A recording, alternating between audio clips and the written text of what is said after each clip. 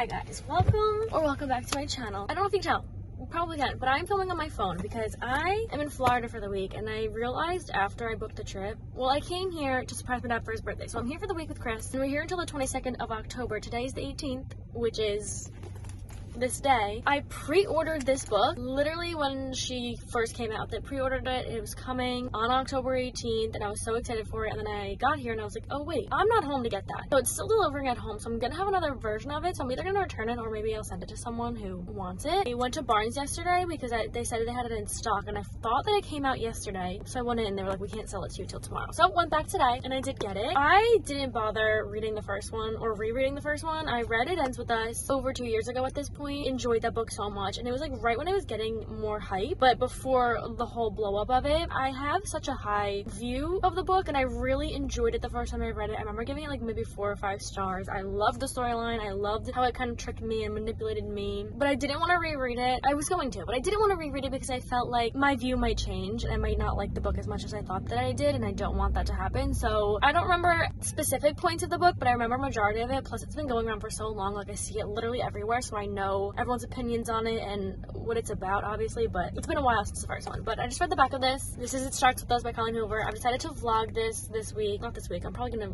binge this book, but I'm gonna do a spoiler-free reading vlog for you guys. I'm gonna read it, obviously, give you my thoughts, my opinions. Spoiler free though, but at the end I'll have this little spoiler section, and maybe if I have anything to say that's spoiler, I'll talk to you guys about. So you can wait till the end. Maybe that'll be there, I don't know, but it's gonna be a phone vlog. I'm so sorry, I didn't bring my camera. I wasn't planning on vlogging this week, but I forgot that this book came out and I wanted to vlog my thoughts, reactions, review, all that. I am excited to read it. This is not a prequel to It Ends With Us, it's the sequel of what happens after Lily and Atlas and Ryle and everything. The thing is with this one, it's dual point of view, so you get Lily and Atlas. Ryle is still a controlling ex-husband, doesn't want her to date Atlas. But the thing is, at the end of the first book, happy ending, you know, Lily and Atlas you don't see them back together, but you see them like being able to connect again. So I thought that by the end of that they would have started their life together, but apparently they didn't, because this says she's been co-parenting with Ryle or whatever, and then nearly 2 years after they last spoke, she finally has time to go on a date with him. So excited to see where this goes. I'm gonna be completely honest, I didn't love Atlas in the first book. I don't think we got enough of him. I didn't really like him. I liked Ryle until, you know, what happened. I love Colleen's writing, and we know this, so let's see how this goes. Should we read the first sentence together? It's in Atlas's point of view, first chapter. The way asshole is misspelled in red spray paint across the back door of Vibbs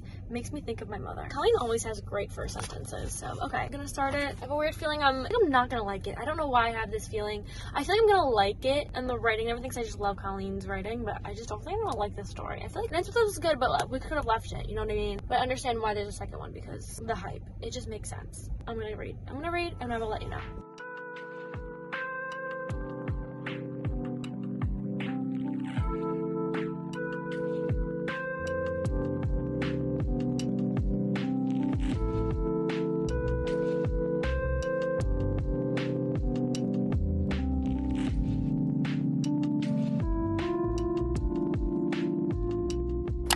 Next morning, I've read like 100-ish pages, 114. Okay, let's start off with, I'll say it's like not boring, but like I feel like I knew what was gonna happen in this book. Like it's very predictable, obviously, because we already know the characters, you know how they act, all of those kinds of things. But I do like that we're getting more of Atlas, obviously. It's in his point of view. You see how he thinks, his life more. We got more background on his life as well, which I really liked. That part I'm enjoying. But Ryle, obviously, I hate reading about him. I hate it. I hate any scene he's in. But now he like scares me. Alyssa and Marshall I really like. Alyssa is Ryle's sister and Marshall's her husband, but they're like, Alyssa's also Lily's best friend. I love them. They're really great friends. I'm kind of just like a little bored of it. I just feel like nothing crazy is gonna happen. It's just a sequel. We're just getting more of them. And did I need more of them? Like personally, no. I know a lot of people are like obsessed with It Ends With Us, so like this is probably great for them. But like personally, I don't know. I could have done without reading it. That's not to say that's really bad. Like obviously Colleen's writing it's good for me. It's easy to read, easy to follow along with. Do you know what I mean? Nothing crazy is happening. I mean, I have a feeling of what's gonna happen. The timeline of what's gonna happen. I feel like I know. I feel like it's a little predictable. That's fine. I'm gonna keep reading. Nothing really crazy's happened. Just like the setup of the book, I feel like. We got more background on Atlas. There's stuff that's happened or been said with Ryle and Lily and stuff, but crazy decisions have to be made. Not crazy, big decisions. I will update you guys when I get further in, and we will see if my mind has changed. If I don't like it more, if I like it more, I don't know, we'll see.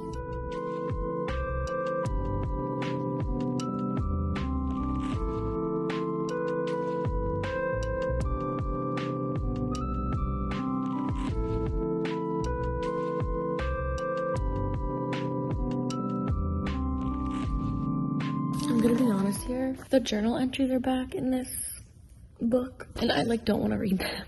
Why do I have to reread them? They're literally like 3 pages long. Maybe this one's like 4 pages of the same journal entry that I read in the first one. I know I haven't read It Ends With Us in so long, but I already know what happened with them when they were younger, you know what I mean? It's a good refresher, so I've been like low-key skimming them. Like I know what it's about, basically. I feel like I should tell you guys that. I don't know. I keep reading, and then I get to the journal entries that Lily wrote and It Ends With Us. I understand why it's in there. So, I know why journal entries are now in this one. Making sense. I personally don't want to read them all, so I'm gonna skim them. Thought I should let you guys know that. I don't know why, but something actually right when I started reading again happened. We found something else out, or we found something out that I feel like will make this story more interesting, so I'm liking that aspect a little bit more. A little something that's being added to the story. That was my update, because the journal entries are feeling repetitive and long. Goodbye.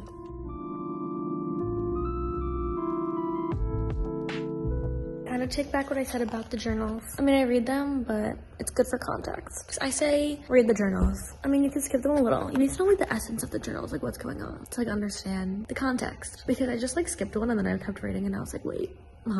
So yeah, low-key take that back, but I am still like kind of skimming it, but also I still think that they're a little repetitive, a little long, but good for context. Read them if you want, you know, I'm not here to judge, but I just thought I should say before someone says they're there for context, you need to read them.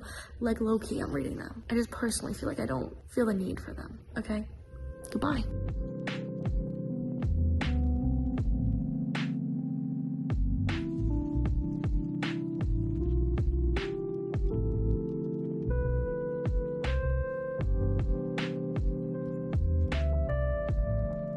Things are going too well right now. I know something's about to happen and I don't want to read it because I don't like it. But we just got more of Lily and Atlas, which I really enjoy those parts, but obviously not everything could be all sunshine with these two. And I wish it could be for them because I love them too, but it can't. So there's another character that was included in this story, or two more? I don't know, but I really like the 2 of them. Well, one of them I really like. The other one like just got introduced, but I'm really enjoying them. I think it's kind of like a fun inclusion. I had to stop and talk because I'm not waiting for something bad to happen and I need a little bit of a break before I read that part because I know it's coming. Update you guys. I don't know how many pages are in this book. Let me check. I always have to check that. 320 and I'm on 200. I could do this math. I have 120 left. Try to finish today. Fingers crossed I do.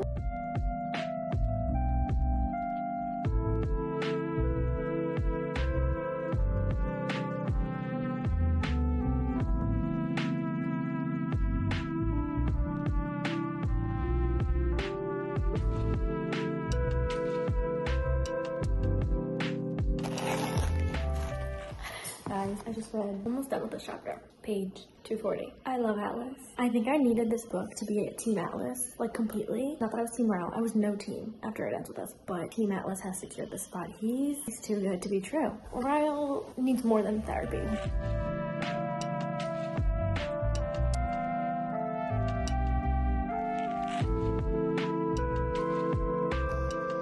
Okay, I'm praying nothing crazy happens going on. I'm on chapter 28, page 242. I know something crazy is gonna have to happen, like 70 pages of just happiness. It's not how it's gonna happen. There's some stuff that needs to be worked out. I just can't wait for that happy ending. You know, I really feel for them and they need it. I don't hope that Ryle gets a happy ending. I just hope that he gets like help. You know, other than that, it's gotten better. I will say that, because in the beginning I was kind of bored. I was like, I know what's gonna happen. I know how we're gonna get through this, but like the events happening and the new characters and them working stuff out, actually I'm like really enjoying it now. I'm happy that I'm reading it for sure, but I don't know. Did I need to read this? We'll figure it out. I'll come to that conclusion when I finish the book, but right now, like I really like it. After like 150 pages maybe, you're almost halfway through the book, like that's when I feel like it picks up and gets really good. And that little interaction that I just read was really good and was needed. I'm gonna stop talking. I'm gonna keep reading. I will let you know anything else that comes up. Like there's probably one more little scene that could get a little crazy, but we'll find out. So far, so good.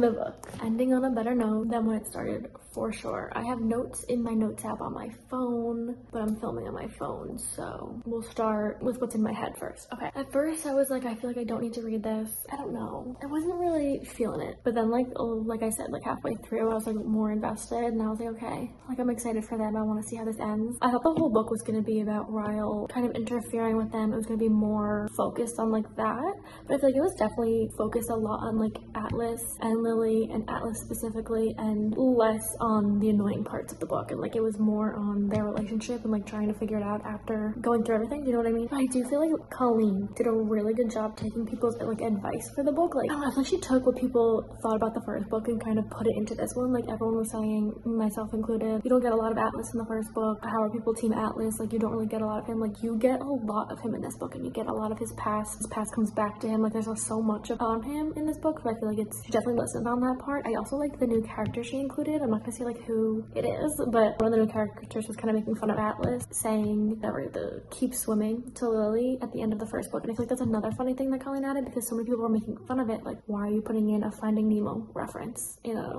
deep book? He was like making fun of it, so it was like funny. You know, I also feel like Colleen made the characters more like black and white. Like there's a lot of like people at the end of the first book still liking Ryle, not knowing their feelings on Atlas, iffy about the relationships going on, but like this kind of like settles everything. It's definitely the closure needed, even though there was closure at the end of It Ends With Us, but this is like further. So I feel like you don't need to read this if you don't want that further closure. Like you're fine with the end of It Ends With Us. I am gonna say now, like I am happy I read this. Like I'm happy I have this closure. I loved seeing more of Atlas, so that was really good. Love him. I don't know what I would rate it. It's definitely good. Like I love Colleen's writing. Read it really quick. Was like iffy about the storyline in the beginning, but other than that, it was really good. I'd give it like 3.5 stars. It's not like incredible. It's definitely good. There's some iffy parts for me. I don't want to spoil anything, but if you think that you don't need to read it and you feel like you don't want to get into the second one, honestly, you don't have to. But if you're feeling it, I highly recommend it because it was good for what it's about. Okay, I'm gonna go look at my notes, see what else, if I missed anything. I'll be right back. Okay, now I've said everything I need to say. I will say I read so many different authors and different genres and books and stuff at this point that like Colleen's still like one of my faves, like because I've read her majority, almost all of her books at this point, and I've enjoyed reading her books. I still do. I feel like I've low-key grown out of them. Like there's so many other authors and books that I enjoy more, but I still love reading her books, you know what I mean? I feel like I've expanded my horizons because I was so, when I started, like really loving all of her books. Anyway, I did enjoy it by the end of it. At the beginning I was like still iffy, but I'm happy that I read it. Those are my thoughts. Let me know what you guys think about it, please, in the comments. DM me. Again, sorry that this was a phone vlog, but it's all I had to deal with. No, it's all I had to do with. Really fun. I actually had no spoilers for this video. There's nothing really in here that I wanted to say. It's like spoilers, so that's fun. Okay, thank you guys for watching. I hope you enjoyed. I will see you hopefully in the next one. Bye.